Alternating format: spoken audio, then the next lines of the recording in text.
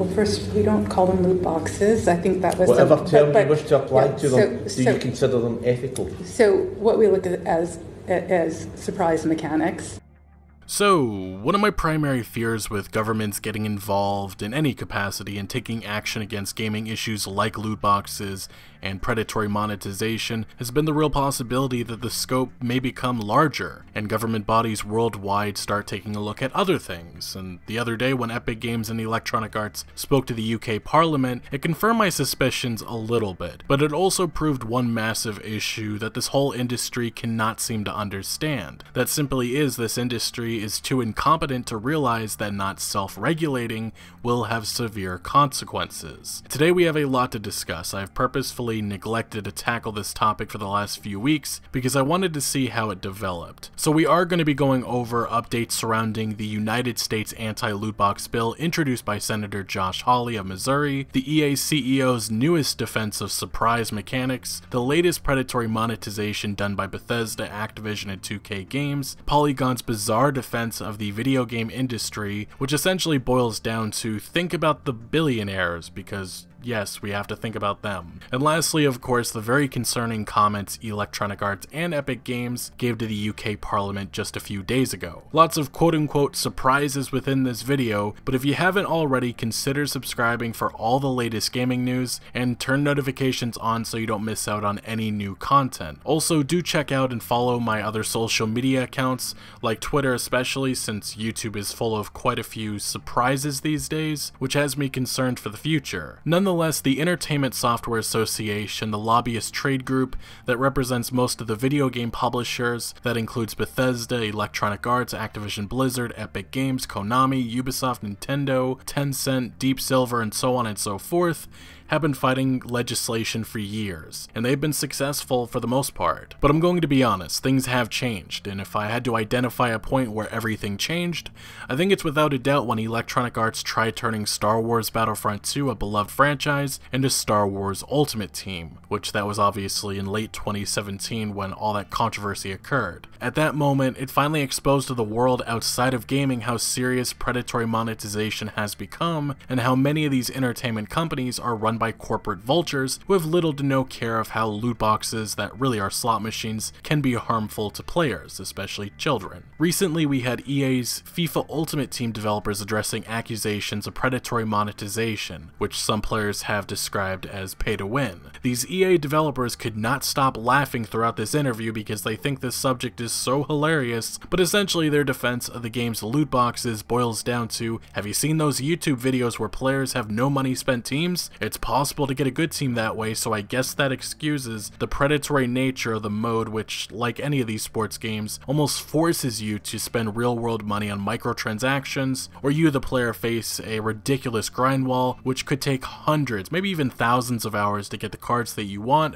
or need to compete. Oh, and also something else I found rather interesting about this interview is the amount of times these FIFA developers repeated they didn't view the game's loot boxes as gambling. As I said before, and as I'll say now, you can keep telling yourself that, but it's not true. You have to wonder how many players are being taken advantage by these gambling mechanics, not knowing they're spending thousands of dollars on a predatory video game. In this one case, you had a guy who submitted a GDPR request, finding and probably realizing he has an addiction problem, spending thousands of dollars on a mechanic that is closer to a slot machine than baseball cards. Electronic Arts certainly isn't the only company using this feature. Activision has been slowly making Call of Duty Black Ops 4 more and more greedy, recently adding weapons to the game's loot boxes like we all knew eventually would happen. But what's even worse is that one of the DLC weapons that you can only find in the game's loot boxes was overpowered, with those lucky enough to obtain the weapon demanding the developer Treyarch to nerf it, which they eventually did. But even outside of console gaming, you have Bethesda with the Elder Scrolls Blades doing the exact same BS, which really is the perfect representation of why most gamers can't take mobile gaming seriously. The video game industry has a real problem that they wish to ignore, which which that dumb decision is and already has brought consequences. Obviously, thus far only Belgium and the Netherlands have made rulings banning certain loot box features, but I truly believe this is just the beginning. There's governments worldwide investigating, and the Entertainment Software Association just continues to fight. In the United States recently, the ESA told the Washington Post that they had successfully defeated in 2018 24 bills aimed at regulating loot boxes that were introduced in 9 states. But here in 2019, the problem isn't going away, as this has now become a larger issue as a bill has been introduced on a federal level with bipartisan support. The bill specifically says that it would find it unlawful for a game publisher to publish a minor-oriented game that includes pay-to-win microtransactions or loot boxes, or, and this is extremely important since many game publishers like Electronic Arts and Activision like introducing predatory microtransactions after launch, once copies are sold and reviews are written, it would be unlawful for a publisher to update an existing minor-oriented game that would enable pay-to-win microtransactions or loot boxes in such game. As I said before, this bill has received bipartisan support. Senator Josh Hawley is a conservative from Missouri, and the 2 Democrats that endorse this bill include Senator Richard Blumenthal of Connecticut, who states Congress must send a clear warning to app developers and tech companies: children are not cash cows to exploit for profit. And the other senator to endorse the bill is Ed Markey of my home state Massachusetts, who stated, "Today's digital entertainment ecosystem is an online gauntlet for children, inherently manipulative game features that take advantage of kids and turn playtime into pay time should be out of bounds." Now, as one might expect, the video game industry was not happy about this bill's announcement, with the ESA slamming back, saying in a statement, "This legislation is flawed and riddled with inaccuracies. It does not reflect how video games work nor how our industry strives to deliver innovative and compelling entertainment experiences to our audiences. The impact of this bill would be far-reaching and ultimately prove harmful to the player experience, not to mention the more than 220,000 Americans employed by the video game industry. We encourage the bill's co-sponsors to work with us to raise awareness about the tools and information in place that keep the control of video game play and in-game spending in parents' hands rather than in the government's." Look, I would agree with that position if this gaming industry was doing anything about scaling back on predatory monetization features like loot boxes, one that has been linked directly to gambling, but this industry just doesn't want to do anything, which is the core problem. Many game companies like Electronic Arts, Activision Blizzard, and Take-Two Interactive have built their businesses on unsustainable greed, and they rely on predatory monetization to satisfy investors, which is something that long-term cannot work. Heck, many of these companies have hit a ceiling already, which unfortunately means tons of lost jobs and studio closures. But just look at a game like NBA 2K19, already loaded with slimy microtransactions that players have complained about with every year's new installment, but just recently 2K Games, the developer, has expanded on monetization by incorporating unskippable in-game advertisements in a $60 game. The game publishers are going to keep pushing forward with more and more monetization opportunities until something is done about this. It will only get worse for players. So, Josh Hawley, speaking to Kotaku, did state that FIFA Ultimate Team is indeed one of his games being targeted with this proposed legislation, something Electronic Arts is obviously not pleased with. He specifically said, "FIFA would indeed be covered by this legislation, to be clear. Electronic Arts has certainly expressed their, shall we say, concern over this legislation, but I think that's probably a good indication that we're getting somewhere." Just recently, GameDaily.biz actually discussed with Electronic Arts CEO Andrew Wilson his thoughts on loot boxes, and I found it very interesting that he downplayed that terminology, saying whether it's direct purchase or this mystery box style that's become commonly referred to as loot boxes, we really think about 4 key vectors: value, fairness, choice, and fun. We want to feel like we got a good deal. Now, we would further defend loot boxes and make it seem like they are actively addressing this issue. They're not. We want to talk to a lot of regulators around the world. There's no sleight of hand here. If it's ultimately found that any form of monetization is inappropriate, we'll do something different. Many territories and many regulators have tested it and found it to be completely fine in the same way that collecting baseball cards or KISS cards is fine. So, what we did last year ahead of, I think, anyone in the industry is we went out and we started providing odds and being very transparent about the chances that you're going to get whatever it might be in one of those packs. We're going to continue to do that because our objective was never to be opaque. The important thing to note is that many countries have not declared it completely fine, and an Australian study already proved that the comparison to baseball cards is inaccurate. Oh, and countries like China actually have laws forcing game companies to show pack odds, so this this isn't taking action, this is doing the bare minimum. Now, I started this video with a clip of EA's Vice President of Legal and Government Affairs, Kerry Hopkins, speaking to the UK Parliament, telling them what I consider a lie, that they, being Electronic Arts, actually call loot boxes surprise mechanics. I find it rather interesting whenever a certain term like games as a service receives tons of scrutiny and outrage, a new term is invented by this industry to replace the old controversial one, which in this case all I hear nowadays are live service experiences, but even then that'll likely evolve into something else soon. Electronic Arts can try escaping loot boxes, but they are the one company that has profited off this slimy, greedy monetization the most. Now, Kerry Hopkins did have further comment that I want to briefly go over, because it shows how Electronic Arts truly feels. So she describes these surprise mechanics by bringing up someone going to Target for a toy. What you'll find is that this is something people enjoy. They enjoy surprises. And so it's something that's been part of toys for years, whether it's Kinder Eggs or Hatchimals or LOL Surprise.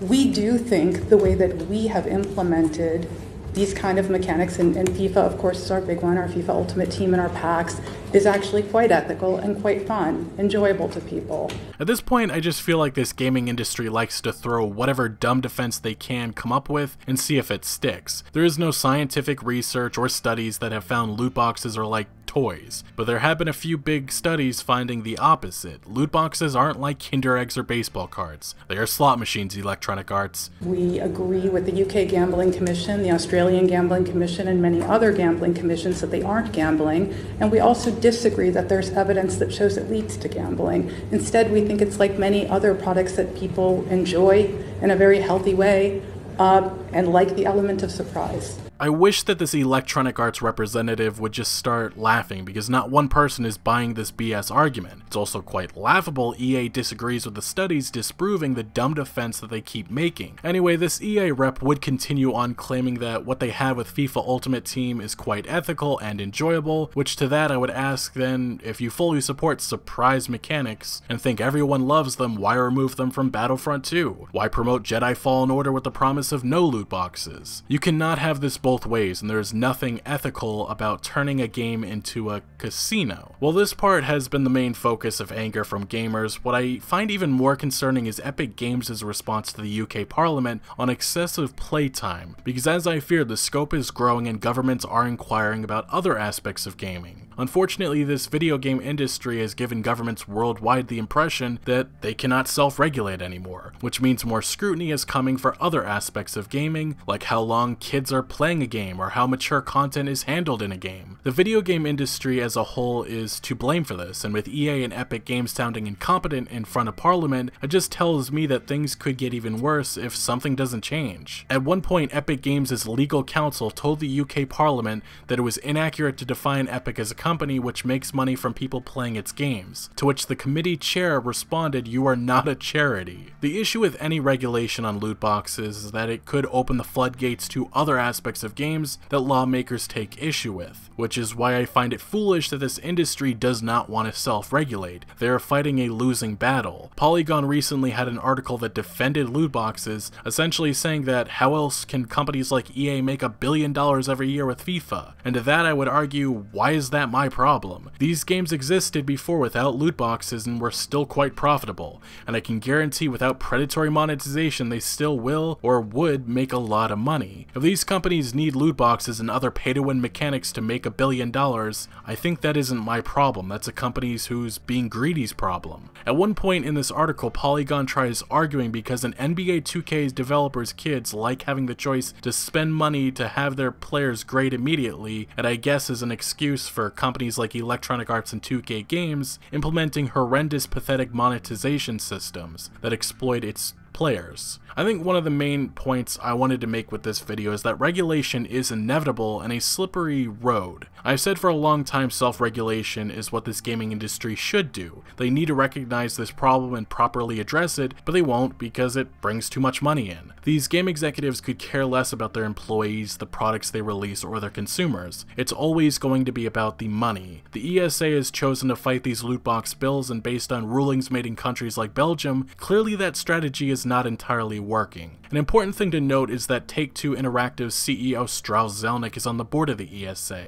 and has also defended loot boxes. The CEO of ZeniMax, which owns Bethesda, Robert Altman, is the chairman of the ESA's board. The ESA represents most of this gaming industry, and right now, I'm of the opinion that because this gaming industry doesn't want to change, government regulation is their fault, and I'm having trouble feeling bad for companies like Activision, who avoid paying taxes and are all around horrible to workers and consumers. My one hope is that government regulation, like in Belgium, will stick just to predatory monetization, and not turn into something else, but time will tell, and definitely, I think it's unfortunate but not all that surprising that this gaming industry has chosen a dangerous path, which at the very least will come with a lot of fun surprises. Anyway, what is your opinion on the defenses being made for loot boxes by the video game industry? Let me know your thoughts down in the comment section below, but thank you for watching. Make sure to leave a like if you did enjoy this video or found any informative value, and make sure to follow my other social media accounts for updates on new videos. Links are always down in the description below. I'm most active on Twitter, giving opinions on news that I do not always get into video form, so make sure to follow me over there. Also check out my Discord for all sorts of discussion on games, and again, thank you for joining. Consider subscribing for more videos like this,